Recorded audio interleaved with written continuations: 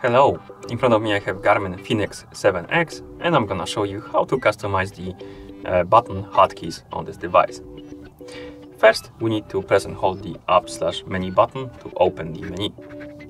Once you open the menu, you can scroll down by using the touchscreen or pressing the down button. Scroll down until you find the system option. Then select it by tapping on it or pressing the start/stop button. Here, scroll down and find the option called Hotkeys. Then select it. And right here we have a list of hotkeys we can customize. As you can see, we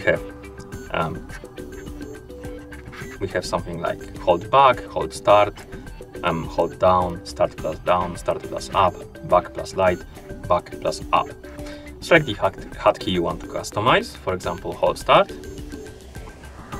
And right here you can select action, basically to assign for this hotkey. So for example, if I select something like flashlight, and then as you can see it's assigned to hold start, and then press and hold the start button, it's gonna turn on the flashlight.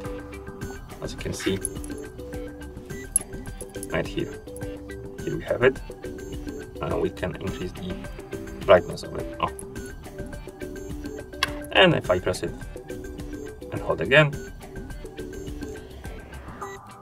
we can, to exit we can press the back button.